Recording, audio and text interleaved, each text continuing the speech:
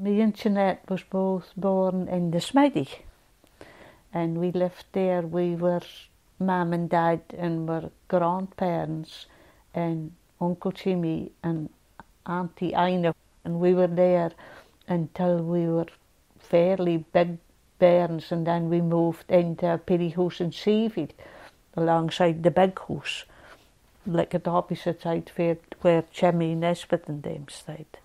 It was just like a pretty flat house, and then Jimmy had the barn and that. I suppose we spent were bairns in the Abe. We just left that going in the Abe. Must have been a nightmare for Mum because our place must have been wheat all the time.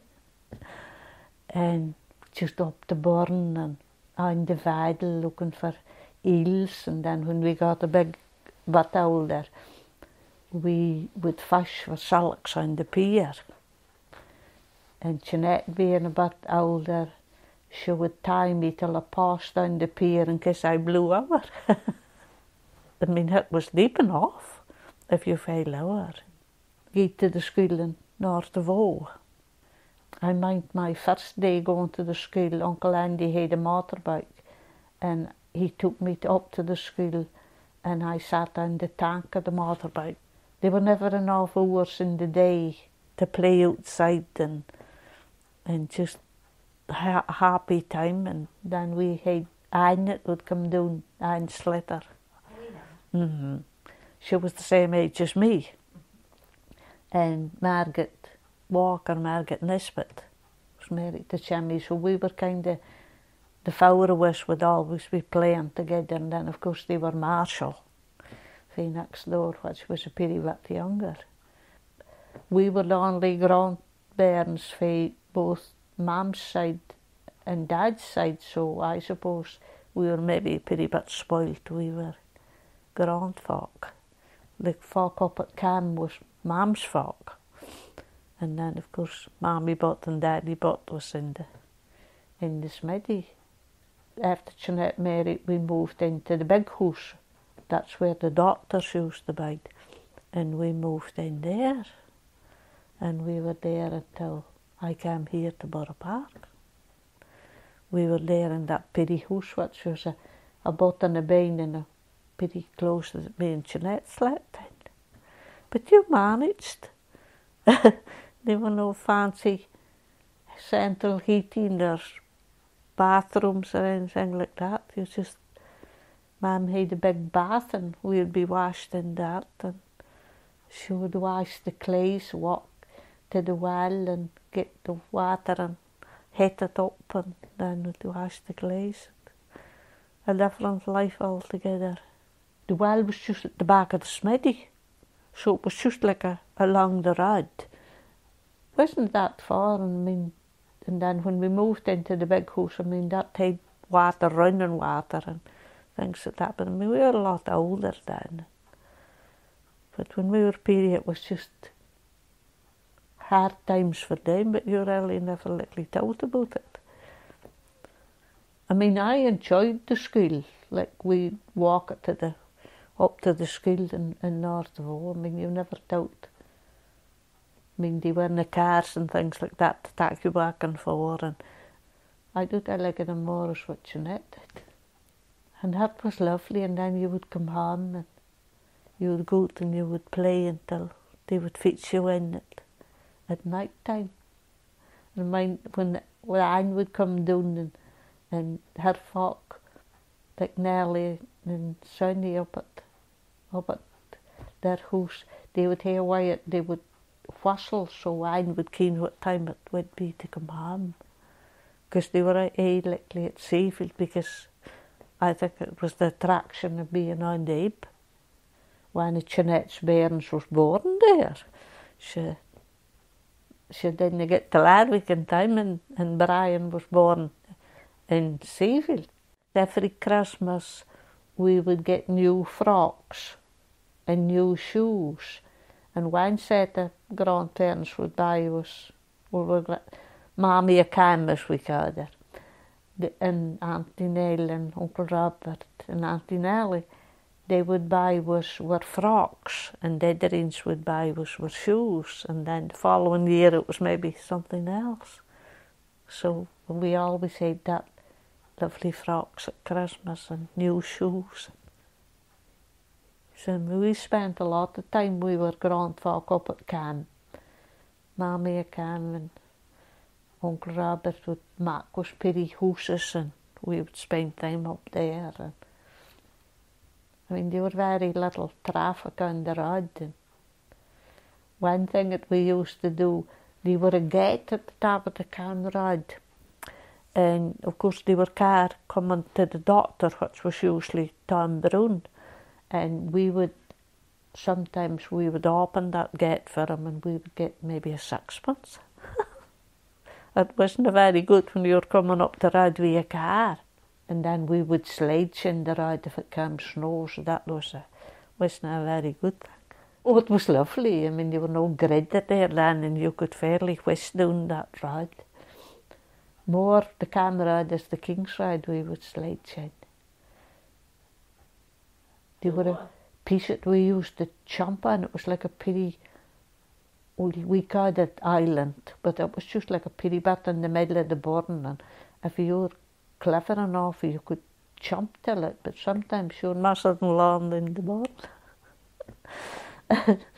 Yeah, and we always did for eels. We would lift stones looking for eels, and we would go up to the hill where the grandfolk for the smithy, they had hens way up out past Cannes, and we would go walk up there and get the eggs. Well, they would come with us and collect, or we would probably brought the eggs by the time we got home, and collect the eggs and then walk back to the smithy.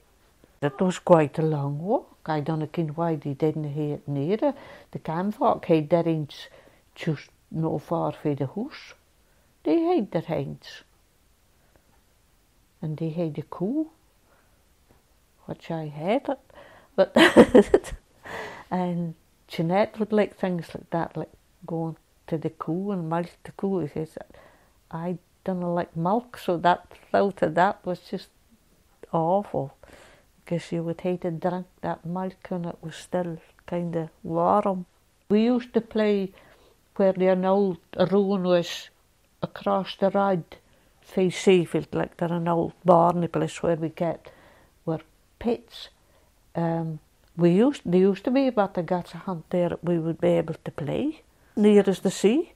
I mean, it wasn't much, but I mean, there were brews in the banks and the pity bit that you could play there hunted, but I mean, that's all gone now. That's where we kept our pits and that, across the road. Of course, the pits were cut up past the hill, and then we would help with the raising of the pits. And the smithy folk, they would hay high, and you would work in the hay, and you would help with the torties, and so I suppose we didn't maybe want to do that. We'd rather played in the barn, but and we had a pretty garden there across the road as well that we thought was wonderful. Just with 2 or 3 pretty floors and it. To visit was wonderful.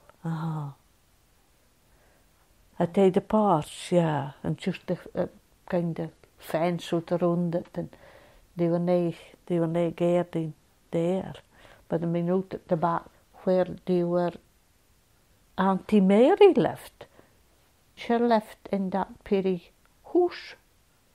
I mind Auntie Mary, she was a pretty fat wife.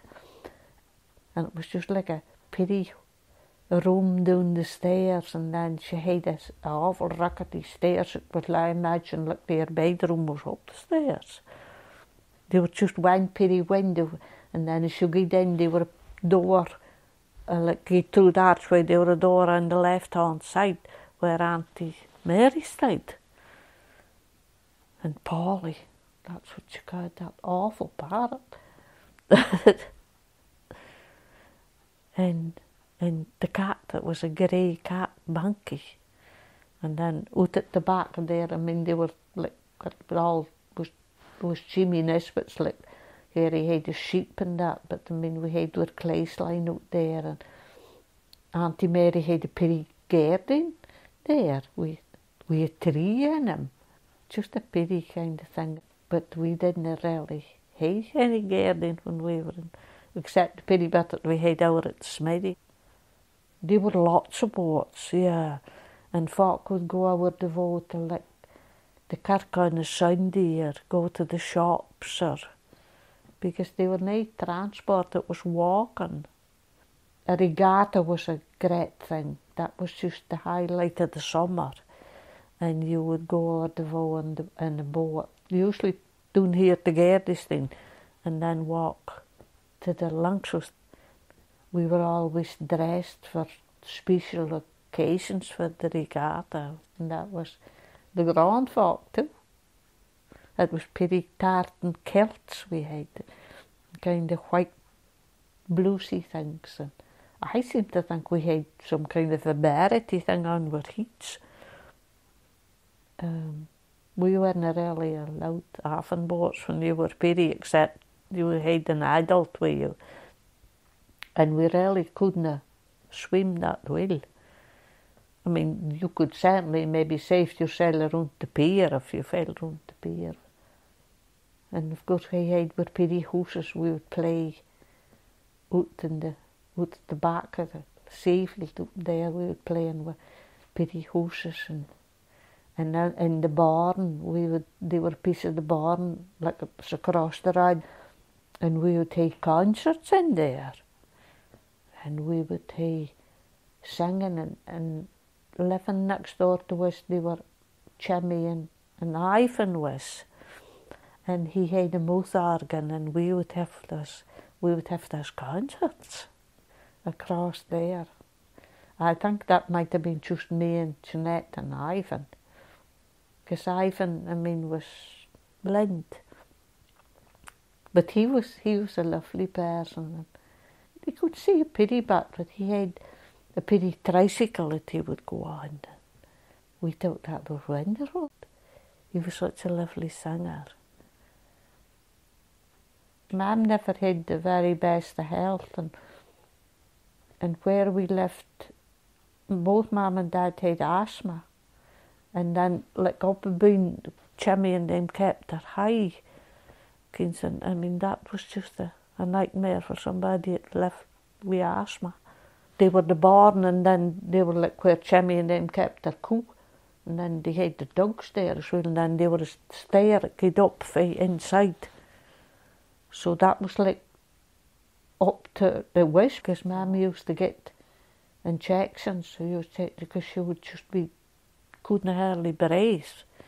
And I mean, the doctor would have been Dr. Brugger, trying to show me how to do this to Mum. Oh, frightening. What about then the mission hall? That was next day. Yeah, we used to have a Sunday school there, and then they would have meetings in there, and Auntie Nell Can, she would play the pretty organ in there, and that was just what you did on a Sunday, because we're like grandfolk and Can, you didn't do anything on a Sunday. We would go up to Cam, and he would sit and read the Bible on a Sunday. And me and Bairns, we didn't want to sit still and listen to him. But that was something you did. You didn't speak while he was reading the Bible. So you had to sit like mice. Gina Grassfield was our teacher at Sunday school. And then we would take pretty bits that you would read out of our texts, and we had pretty books that we read out of, and we did that every Sunday. We would take, of course, you were dressed up on a Sunday. Yeah, so you wouldn't have been playing on the pier that No, day. no, I don't. You'd never been allowed to go a Sunday. I mean, they weren't anybody hang out washing or nothing like that. We would very often go up to Cannes on a Sunday, and they would have what they called the new room, and then the far away room, and that would be our Sunday. We would have our tea up was up on Cam, and it was kind of, you just all sat around, and we had drawing, so we would draw pictures and things like that. So we'd rather been on day by, I would imagine, but that's what you did on a Sunday. There were a trawler that sank some way out in, just between here and Fettler and the Boys. And the lifeboat lay at Seafield, and we would play on that. It was just, it was tied to the pier, like, but that was just the most wonderful thing that you would play on. Uncle Robert would go forever off fishing, and then of course you would get all this fresh fish, and then we'd get the rabbits as well. And of course they were raised sheep, and then you're an awful cool at the head it came. So we had that milk. So I mean, you never wanted for food or anything like that. There were always plenty of food, and I mean, you just ate what you got, because they were recent mutton and salt fish, and it was lovely. They were a shop down where Elizabeth Bartley and them had up there, and then they were the Flankshoes. They were shop right down at the front. They were a bakery right down there. Mammy and Cam used to walk to the shop, which was quite a long. I mean, she was a pretty body, and she used to walk to the shop, and she had like a casey thing on her back. Yeah, I mean, that was a long walk for a pretty body. But then they, of course, they would go across like on with a boat, and they would literally buy their flour and all things like that. And she used to bake, Mammy came, and she had this wedding board thing, and she always had this white penny thing that she wore for her baking, and she would do this baking, and we just loved that. She would bannocks. Auntie Nell would make oatmeal scones, and oatmeal scones and syrup was just a proper treat. But she had this board that was always scrubbed and clean, and then they had this that they made blonde with that buttermilk and thing. Oh, that was revolting. But I hated that as well, because it was an awful cool. I think it's just any cool would put me off it with that smell. That milk, it was warm. And then, of course, there were always the eggs with the hens, and yeah. When we lived in Seafield, we had dukes. Like when we were older, we loved the dukes. And then one sat, and we had a lot of baby dukes, and then the other killed and all. And then up yonder at the heat of the voe, like over there, you would get spoots. Jeanette could seem to catch them, no better, and I just seemed to come home with my hands all torn and bleeding. She would walk backwards, and then she would put in her hand. That was a proper treat as well, and spoots. Me and Jeanette looked in there, and there are a rowan tree growing in there.